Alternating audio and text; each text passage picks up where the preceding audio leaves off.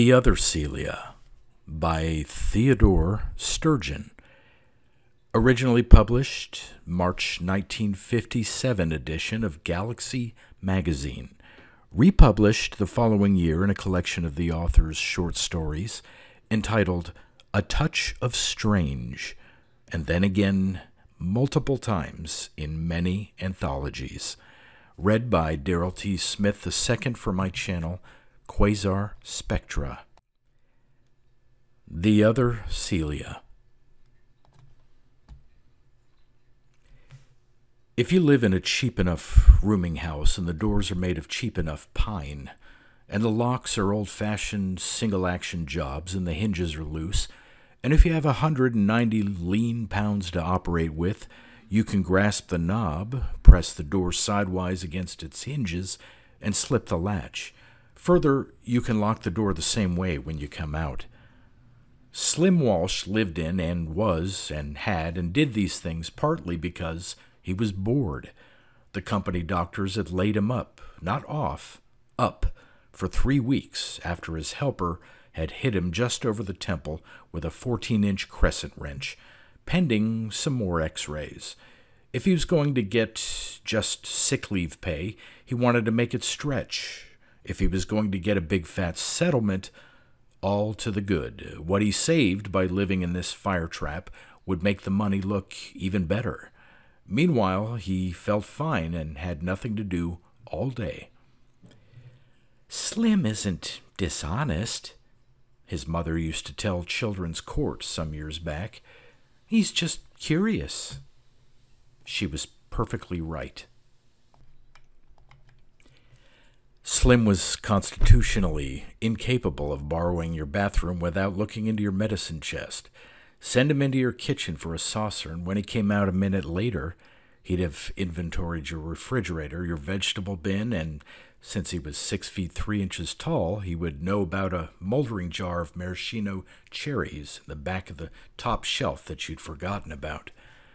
Perhaps Slim, who was not impressed by his impressive size and build, felt that a knowledge that you secretly use hair restorer or are one of those strange people who keeps a little mound of unmated socks in your second drawer gave him a kind of superiority. Or maybe security is a better word. Or maybe it was an odd compensation for one of the most advanced cases of gawking, gasping shyness ever recorded.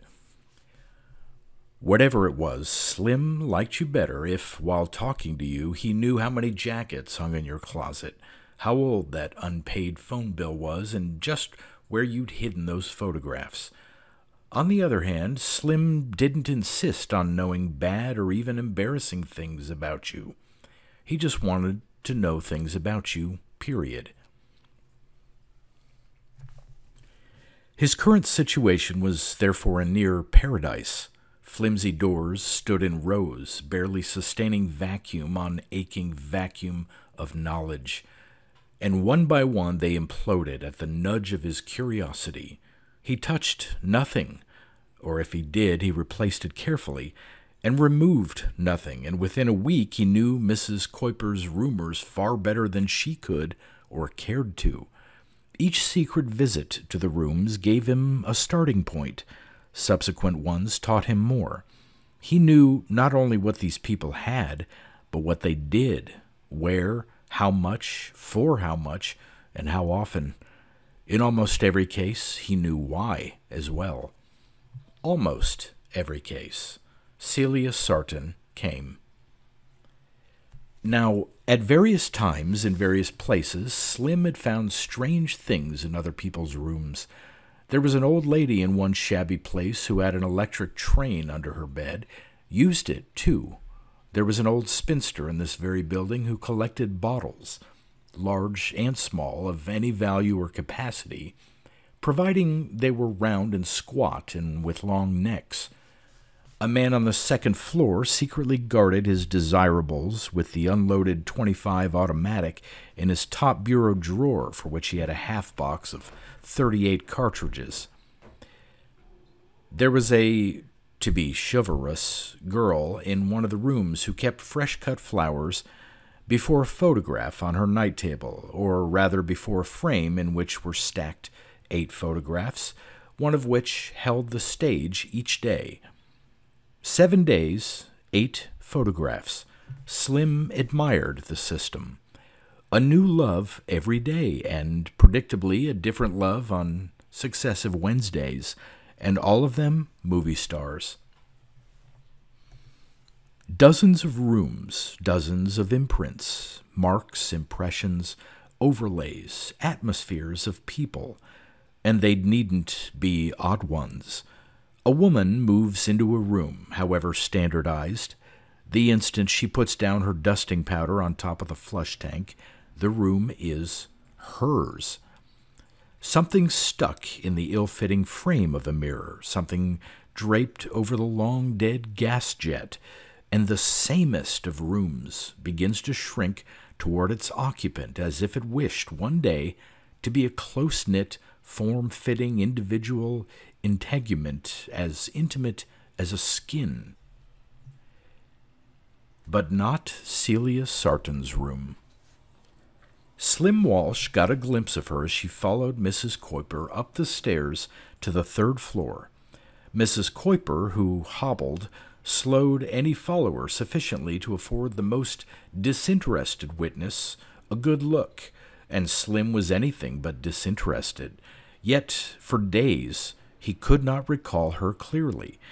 It was as if Celia Sarton had been, not invisible, for that would have been memorable in itself, but translucent or chameleon-like, drably re-radiating the drab wall color, carpet color, woodwork color. She was how old? Old enough to pay taxes. How tall? Tall enough. Dressed in whatever women cover themselves with in their statistical thousands. Shoes, hose, skirt, jacket, hat. She carried a bag. When you go to the baggage window at a big terminal, you notice a suitcase here, a steamer trunk there, and all around, high up, far back, there are rows and ranks and racks of luggage not individually noticed, but just there. This bag, Celia Sarton's bag, was one of them. And to Mrs. Kuiper she said whatever is necessary when one takes a cheap room, and to find her voice, divide the sound of a crowd by the number of people in it. So anonymous, so unnoticeable was she that, aside from being aware that she left in the morning and returned in the evening, Slim let 2 days go by before he entered her room. He simply could not remind himself about her. And when he did, and had inspected it to his satisfaction, he had his hand on the knob, about to leave, before he recalled that the room was, after all, occupied. Until that second he had thought he was giving one of the vacancies the once over. He did this regularly. It gave him a reference point. He grunted and turned back, flicking his gaze over the room. First, he had to assure himself that he was in the right room, which, for a man of his instinctive orientations, was extraordinary. Then he had to spend a moment of disbelief in his own eyes, which was all but unthinkable. When that passed, he stood in astonishment, staring at the refutation of everything his hobby had taught him about people and the places they live in. The bureau drawers were empty. The ashtray was clean. No toothbrush, toothpaste, soap. In the closet, 2 wire hangers and 1 wooden one covered with dirty quilted silk and nothing else. Under the grime-gray dresser scarf, nothing. In the shower stall, the medicine chest, nothing and nothing again, except what Mrs. Kuiper had grudgingly installed. Slim went to the bed and carefully turned back the faded coverlet. Maybe she had slept in it, but very possibly not. Mrs. Kuiper specialized in unironed sheets of such a ground-in gray that it wasn't easy to tell. Frowning, Slim put up the coverlet again and smoothed it.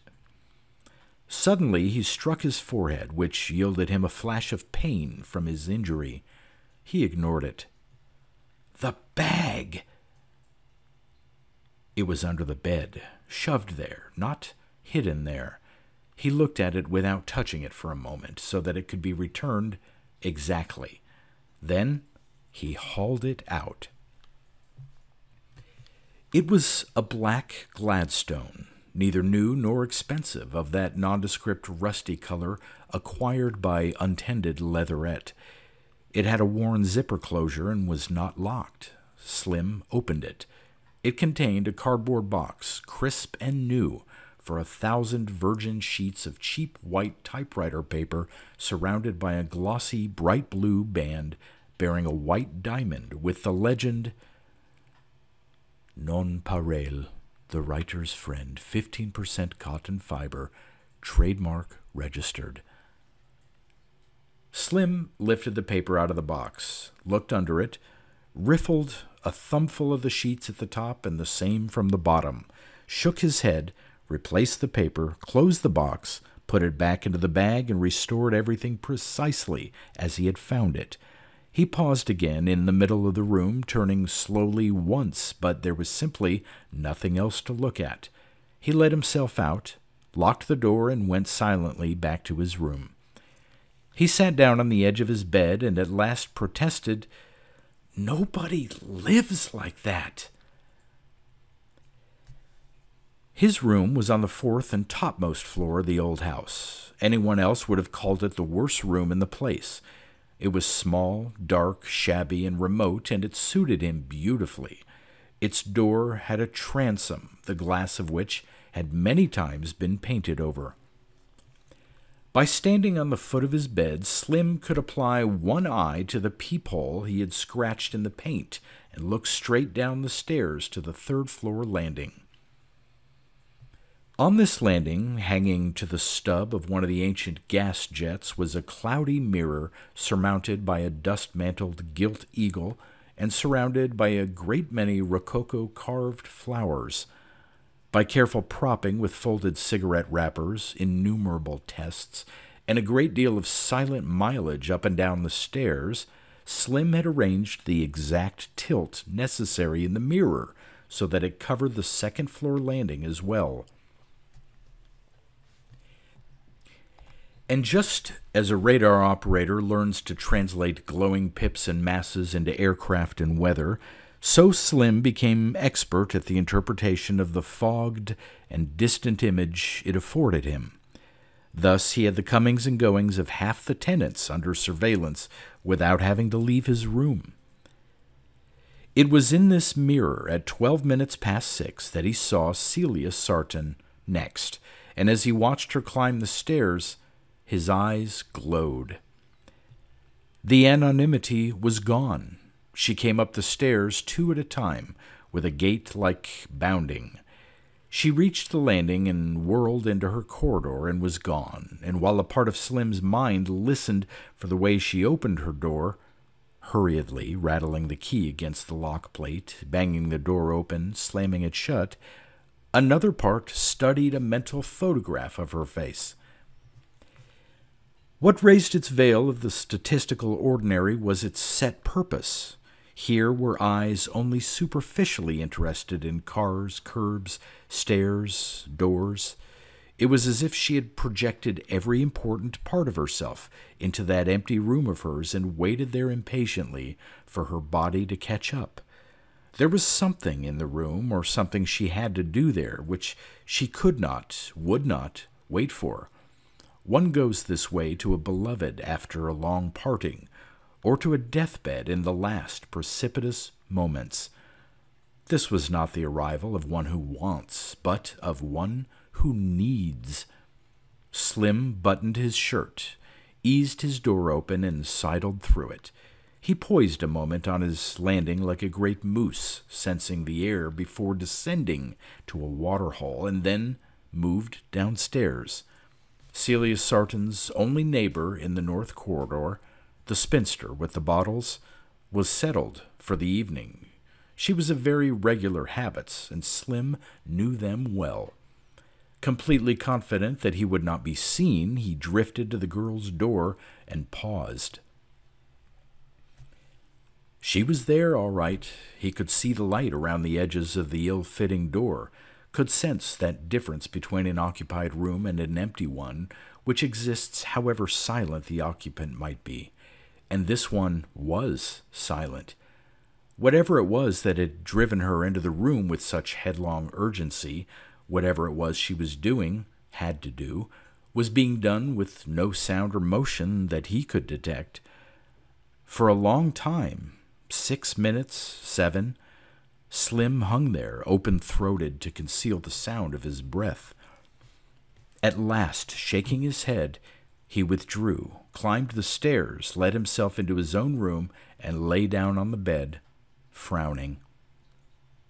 He could only wait, yet he could wait. No one does any single thing for very long, especially a thing not involving movement. In an hour, in 2. It was 5. At 11:30, some faint sound from the floor below brought Slim, half dozing, twisting up from the bed into his high peephole in the transom. He saw the Sarton girl come out of the corridor slowly and stop and look around at nothing in particular, like someone confined too long in a ship's cabin who has emerged on deck not so much for the lungs' sake, but for the eyes. And when she went down the stairs, it was easily and without hurry, as if again the important part of her was in the room. But the something was finished with for now, and what was ahead of her wasn't important and could wait. Standing with his hand on his own doorknob, Slim decided that he, too, could wait. The temptation to go straight to her room was, of course, large, but caution also loomed. What he had tentatively established as her habit patterns did not include midnight exits. He could not know when she might come back, and it would be foolish indeed to jeopardize his hobby, not only where it included her, but all of it, by being caught. He sighed, mixing resignation with anticipatory pleasure, and went to bed. Less than 15 minutes later, he congratulated himself with a sleepy smile as he heard her slow footsteps mount the stair below. He slept. There was nothing in the closet. There was nothing in the ashtray. There was nothing in the medicine chest nor under the dresser scarf. The bed was made, the dresser drawers were empty, and under the bed was the cheap Gladstone. In it was a box containing 1,000 sheets of typing paper surrounded by a glossy blue band. Without disturbing this, Slim riffled the sheets, once at the top, once at the bottom. He grunted, shook his head, and then proceeded automatically but meticulously to put everything back as he had found it. "Whatever it is this girl does at night," he said glumly, "it leaves tracks like it makes noise." He left. The rest of the day was unusually busy for Slim. In the morning, he had a doctor's appointment, and in the afternoon he spent hours with a company lawyer who seemed determined to A. deny the existence of any head injury, and B. prove to Slim and the world that the injury must have occurred years ago. He got absolutely nowhere. If Slim had another characteristic as consuming and compulsive as his curiosity, it was his shyness. These two could stand on one another's shoulders, though, and still look upward at Slim's stubbornness. It served its purpose. It took hours, however, and it was after 7 when he got home. He paused at the third-floor landing and glanced down the corridor. Celia Sarton's room was occupied and silent. If she emerged around midnight, exhausted and relieved, then he would know she had again raced up the stairs to her urgent, motionless task, whatever it was. And here he checked himself. He had long ago learned the uselessness of cluttering up his busy head with conjectures. 1,000 things might happen. In each case, only one would. He would wait, then, and could. And again, some hours later, he saw her come out of her corridor. She looked about, but he knew she saw very little. Her face was withdrawn and her eyes wide and unguarded. Then, instead of going out, she went back into her room. He slipped downstairs half an hour later and listened at her door, and smiled. She was washing her lingerie at the hand basin. It was a small thing to learn, but he felt he was making progress. It did not explain why she lived as she did, but indicated how she could manage without so much as a spare handkerchief. Oh well, maybe in the morning. In the morning, there was no maybe. He found it. He found it, though he could not know what it was he'd found. He laughed at first, not in triumph, but wryly, calling himself a clown. Then he squatted on his heels in the middle of the floor. He would not sit on the bed for fear of leaving wrinkles of his own on those Mrs. Kuiper supplied, and carefully lifted the box of paper out of the suitcase and put it on the floor in front of him. Up to now, he had contented himself with a quick riffle of the blank paper, a little at the top, a little at the bottom.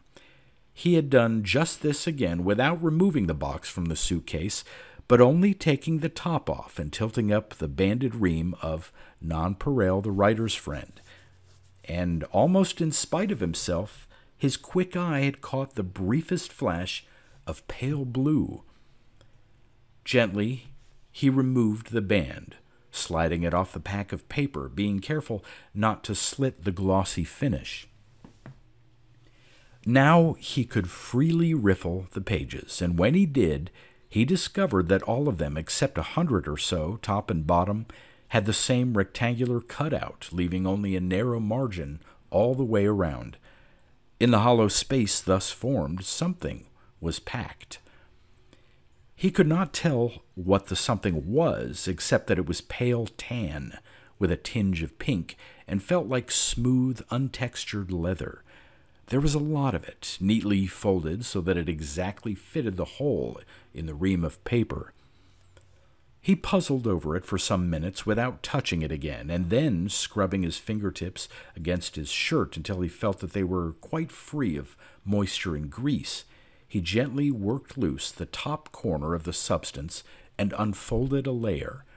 All he found was more of the same. He folded it down flat again to be sure he could, and then brought more of it out. He soon realized that the material was of an irregular shape and almost certainly of one piece, so that folding it into a tight rectangle required care and great skill. Therefore, he proceeded very slowly, stopping every now and then to fold it up again, and took him more than an hour to get enough of it out so that he could identify it. Identify? It was completely unlike anything he had ever seen before. It was a human skin, done in some substance very like the real thing. The first fold, the one which had been revealed at first, was an area of the back, which was why it showed no features. One might liken it to a balloon, except that a deflated balloon is smaller in every dimension than an inflated one. As far as Slim could judge, this was life-sized, a little over 5 feet long and proportioned accordingly. The hair was peculiar, looking exactly like the real thing until flexed, and then revealing itself to be one piece. It had Celia Sarton's face. Slim closed his eyes and opened them, and found that it was still true. He held his breath and put forth a careful, steady forefinger and gently pressed the left eyelid upward. There was an eye under it, all right, light blue and seemingly moist, but flat. Slim released the breath, closed the eye, and sat back on his heels. His feet were beginning to tingle from his having knelt on the floor for so long. He looked all around the room once to clear his head of strangeness, and then began to fold the thing up again. It took a while, but when he was finished, he knew he had it right. He replaced the typewriter paper in the box and the box in the bag, put the bag away, and at last stood in the middle of the room in the suspension which overcame him when he was deep in thought. After a moment of this, he began to inspect the ceiling. It was made of stamped tin, like those of many old-fashioned houses. It was grimy and flaked and stained. Here and there rust showed through, and in one or two places edges of the tin sheets had sagged. Slim nodded to himself in profound satisfaction, listened for a while at the door, let himself out, locked it, and went upstairs. He stood in his own corridor for a minute, checking the position of doors, the hall window, and his accurate orientation of the same things on the floor below. Then he went into his own room. His room, though smaller than most, was one of the few in the house which was blessed with a real closet instead of a rickety, off-the-floor wardrobe. He went into it and knelt, and grunted in satisfaction when he found how loose the ancient, unpainted floorboards were. By removing the side baseboard, he found it possible to get to the airspace between the fourth floor and the third floor ceiling. He took out boards until he had an opening perhaps 14 inches wide, and then, working in almost total silence, he began cleaning away dirt and old plaster. He did this meticulously because when he finally pierced the tin sheeting, he wanted not one grain of dirt to fall into the room below. He took his time, and it was late in the afternoon when he was satisfied with his preparations and began, with his knife, on the tin. It was thinner and softer than he had dared to hope. He almost overcut on the first try. Carefully he squeezed the sharp steel into the little slot he had cut, lengthening it.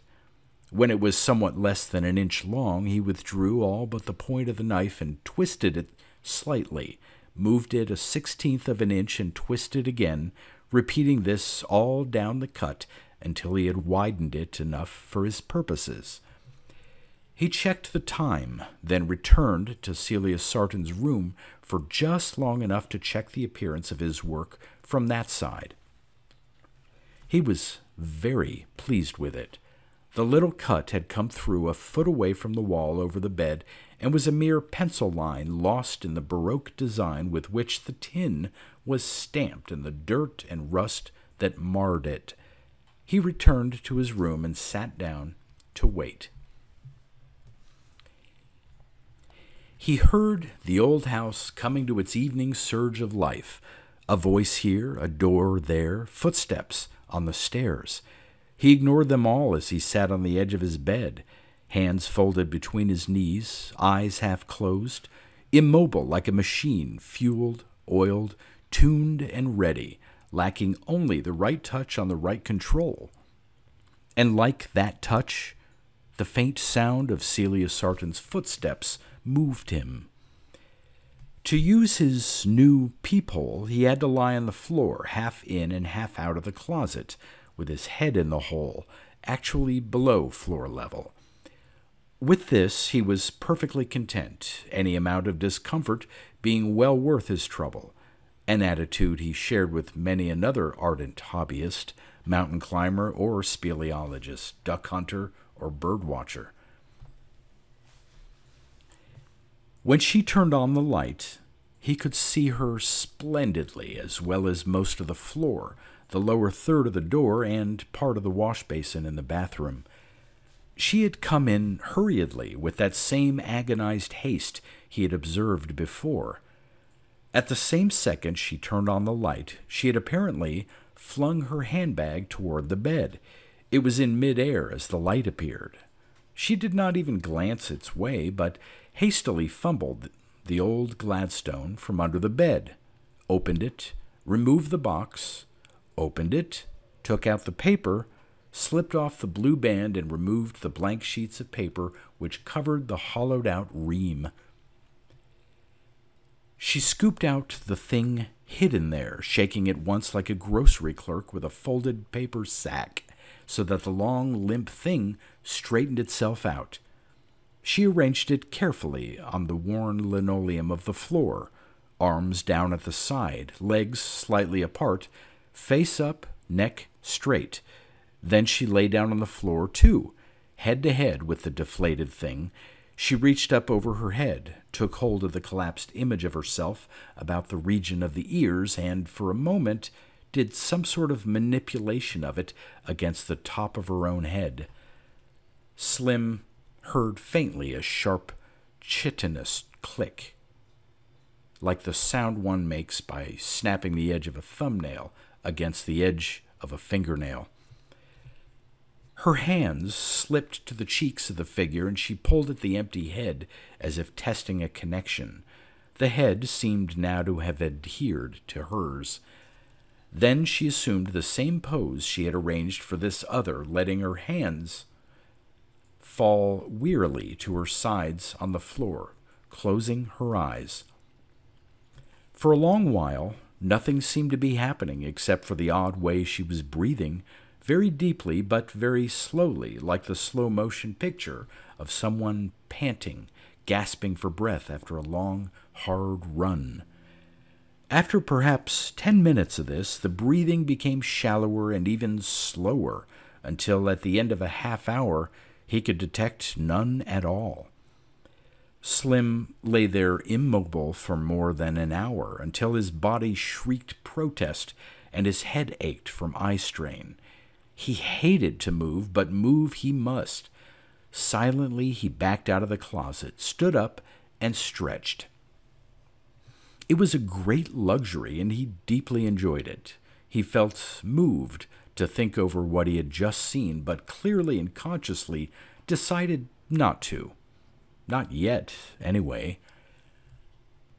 When he was unkinked again, he crept back into the closet, put his head in the hole and his eye to the slot.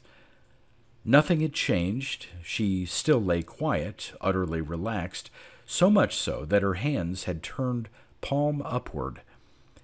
Slim watched, and he watched, just as he was about to conclude that this was the way the girl spent her entire nights, and that there would be nothing more to see. He saw a slight and sudden contraction about the region of her solar plexus, and then another. For a time, there was nothing more. And then the empty thing attached to the top of her head began to fill, and CELIA Sarton began to empty. Slim stopped breathing until it hurt and watched in total astonishment. Once it had started, the process progressed swiftly. It was as if something passed from the clothed body of the girl to this naked, empty thing.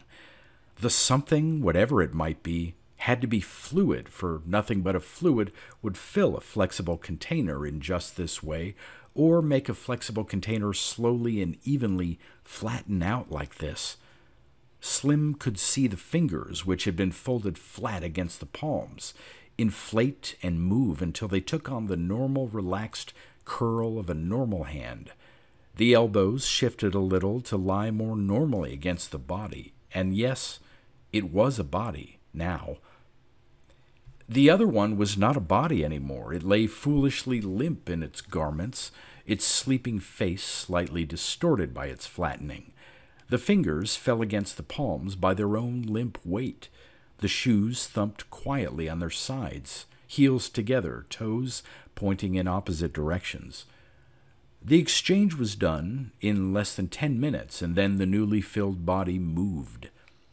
It flexed its hands tentatively, drew up its knees, and stretched its legs out again, arched its back against the floor. Its eyes flickered open. It put up its arms and made some deft manipulation at the top of its head. Slim heard another version of the soft, hard click, and the now empty head fell flat to the floor. The new Celia Sarton sat up and sighed and rubbed her hands lightly over her body as if restoring circulation and sensation to a chilled skin. She stretched as comfortingly and luxuriously as Slim had a few minutes earlier. She looked rested and refreshed. At the top of her head, Slim caught a glimpse of a slit through which a wet whiteness showed, but it seemed to be closing. In a brief time, nothing showed there but a small valley in the hair, like a normal parting. She sighed again and got up. She took the clothed thing on the floor by the neck, raised it, and shook it twice to make the clothes fall away. She tossed it to the bed and carefully picked up the clothes and deployed them about the room, the undergarments in the wash basin, the dress and slip on a hanger in the wardrobe. Moving leisurely but with purpose, she went into the bathroom and, except for her shins down, out of Slim's range of vision. There he heard the same faint domestic sounds he had once detected outside her door as she washed her underclothes. She emerged in due course, went to the wardrobe for some wire hangers, and took them into the bathroom. Back she came with the underwear folded on the hangers, which she hooked to the top of the open wardrobe door. Then she took the deflated integument, which lay crumpled on the bed, shook it again, rolled it up and into a ball, and took it into the bathroom. Slim heard more water running and sudsing noises, and by ear followed the operation through a soaping and 2 rinses. Then she came out again, shaking out the object, which had apparently just been wrung, pulled it through a wooden clothes hanger, arranged it creaselessly depending from the crossbar of the hanger with the bar about at its waistline, and hung it with the others on the wardrobe door. Then she lay down on the bed, not to sleep or to read or even to rest. She seemed very rested, but merely to wait until it was time to do something else. By now, Slim's bones were complaining again, so he wormed noiselessly backward out of his lookout point, got into his shoes and a jacket, and went out to get something to eat. When he came home an hour later and looked, her light was out and he could see nothing. He spread his overcoat carefully over the hole in the closet so no stray light from his room would appear in the little slot in the ceiling, closed the door, read a comic book for a while, and went to bed. The next day, he followed her. What strange occupation she might have, what weird vampiric duties she might disclose, he did not speculate on. He was doggedly determined to gather information first and think later. What he found out about her daytime activities was, if anything, more surprising than any wild surmise. She was a clerk in a small 5 and 10 on the east side. She ate in the store's lunch bar at lunchtime, a green salad and a surprising amount of milk, and in the evening she stopped at a hot dog stand and drank a small container of milk, though she ate nothing. Her steps were slowed by then, and she moved wearily, speeding up only when she was close to the rooming house, and then apparently all but overcome with eagerness to get home and into something more comfortable. She was watched in this process, and Slim, had he disbelieved his own eyes the first time, must believe them now. So it went for a week, 3 days of which Slim spent in shadowing her, every evening in watching her make her strange toilet. Every 24 hours she changed bodies, carefully washing, drying, folding, and putting away the one she was not using. Twice during the week she went out for what was apparently a constitutional and nothing more, a half hour around midnight when she would stand on the walk in front of the rooming house or wander around the block. At work, she was silent, but not unnaturally so. She spoke when spoken to in a small, unmusical voice. She seemed to have no friends. She maintained her aloofness, by being uninteresting, and by seeking no one out, and by needing no one. She evinced no outside interests, never going to the movies or to the park. She had no dates, not even with girls. Slim thought she did not sleep, but lay quietly in the dark, waiting for it to be time to get up and go to work. And when he came to think about it, as ultimately he did, it occurred to Slim that within the anthill in which we all live and have our being, enough privacy can be exacted to allow for all sorts of strangeness in the members of society, providing the strangeness is not permitted to show. If it is a man's pleasure to sleep upside down like a bat, and if he so arranges his life that no one ever sees him sleeping, or his sleeping place, why, bat-like he may sleep all the days of his life. One need not, by these rules, even be a human being, not if the mimicry is good enough. It is a measure of Slim's odd personality to report that Celia Sarton's ways did not frighten him. He was, if anything, less disturbed by her now than he'd been before he had begun to spy on her. He knew what she did in her room and how she lived. Before, he had not known. Now, he did. This made him much happier. He was, however, still curious. His curiosity would never drive him to do what another man might, to speak to her on the stairs or on the street, get to know her and more about her. He was too shy for that. Nor was he moved to report to anyone the odd practice he watched each evening. It wasn't his business to report. She was doing no harm as far as he could see. In his cosmos, everybody had a right to live and make a buck if they could. Yet his curiosity, its immediacy taken care of, did undergo a change. It was not in him to wonder what sort of being this was and whether its ancestors had grown up among human beings, living with them in caves and in tents, developing and evolving along with Homo sape until it could assume the uniform of the smallest and most invisible of wage workers. He would never reach the conclusion that in the fight for survival a species might discover that a most excellent characteristic for survival among human beings might be not to fight them, but to join them. No, Slim's curiosity was far simpler, more basic, and less informed than any of these conjectures. He simply changed the field of his wonderment from what to what if. So it was that on the 8th day of his survey, a Tuesday, he went again to her room, got the bag, opened it, removed the box, opened it, removed the ream of paper, slid the blue band off, removed the covering sheets, took out the second Celia Sarton, put her on the bed, and then replaced paper, blue band, box cover, box, and bag just as he had found them. He put the folded thing under his shirt and went out, carefully locking the door behind him in his special way, and went upstairs to his room. He put his prize under the 4 clean shirts in his bottom drawer and sat down to await Celia Sarton's homecoming. She was a little late that night, 20 minutes perhaps. The delay seemed to have increased both her fatigue and her eagerness.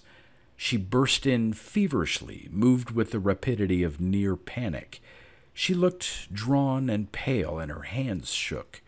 She fumbled the bag from under the bed, snatched out the box, and opened it, contrary to her usual measured movements, by inverting it over the bed and dumping out its contents. When she saw nothing there but sheets of paper, some with a wide rectangle cut from them and some without, she froze. She crouched over that bed without moving for an interminable 2 minutes. Then she straightened up slowly and glanced about the room. Once she fumbled through the paper, but resignedly, without hope. She made one sound, a high, sad whimper, and from that moment on was silent. She went to the window slowly, her feet dragging, her shoulders slumped. For a long time she stood looking out at the city, its growing darkness, its growing colonies of lights, each a symbol of life and life's usages. Then she drew down the blind and went back to the bed. She stacked the papers there with loose, uncaring fingers and put the heap of them on the dresser. She took off her shoes and placed them neatly side by side on the floor by the bed. She lay down in the same utterly relaxed pose she affected when she made her change, hands down and open, legs a little apart. Her face looked like a death mask, its tissues sunken and sagging. It was flushed and sick-looking. There was a little of the deep, regular breathing, but only a little. There was a bit of the fluttering contractions at the midriff, but only a bit. Then, nothing. Slim backed away from the peephole and sat up. He felt very bad about this. He had been only curious. He hadn't wanted her to get sick, to die, for he was sure she had died. How could he know what sort of sleep surrogate an organism like this might require, or what might be the results of a delay in changing? What could he know of the chemistry of such a being? He had thought vaguely of slipping down the next day while she was out and returning her property, just to see, just to know, what if, just out of curiosity. Should he call a doctor? She hadn't. She hadn't even tried, though she must have known much better than he did how serious her predicament was. Yet if a species depended for its existence on secrecy, it would be species survival to let an individual die undetected. Well, maybe not calling a doctor meant that she'd be all right after all. Doctors would have a lot of silly questions to ask. She might even tell the doctor about her other skin, and if Slim was the one who had fetched the doctor, Slim might be questioned about that. Slim didn't want to get involved with anything. He just wanted to know things. He thought, "I'll take another look." He crawled back into the closet and put his head in the hole. CELIA Sarton, he knew instantly, would not survive this. Her face was swollen, her eyes protruded, and her purpled tongue lolled far, too far from the corner of her mouth. Even as he watched, her face darkened still more, and the skin of it crinkled until it looked like carbon paper which has been balled up tight and then smoothed out. The very beginnings of an impulse to snatch the thing she needed out of his shirt drawer and rush it down to her died within him, for he saw a wisp of smoke emerge from her nostrils. And then Slim cried out, snatched his head from the hole, bumping it cruelly, and clapped his hands over his eyes.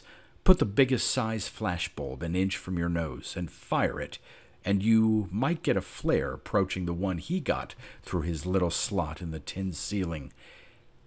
He sat grunting in pain and watching, on the insides of his eyelids, migrations of flaming worms. At last they faded, and he tentatively opened his eyes. They hurt, and the afterimage of the slot hung before him, but at least he could see. Feet pounded on the stairs. He smelled smoke and a burned, oily, unpleasant something which he could not identify. Someone shouted. Someone hammered on a door. Then someone screamed and screamed. It was in the papers next day. Mysterious, the story said. Charles Fort in Low had reported many such cases, and there had been others, since people burned to a crisp by a fierce heat which had nevertheless not destroyed clothes or bedding while leaving nothing for autopsy. This was, said the paper, either an unknown kind of heat or heat of such intensity and such brevity that it would do such a thing. No known relatives, it said. Police mystified. No clues or suspects. Slim didn't say anything to anybody. He wasn't curious about the matter anymore. He closed up the hole in the closet that same night, and next day, after he read the story, He used the newspaper to wrap up the thing in his shirt drawer. It smelled pretty bad, and even that early was too far gone to be unfolded. He dropped it into a garbage can on the way to the lawyer's office on Wednesday. They settled his lawsuit that afternoon, and he moved.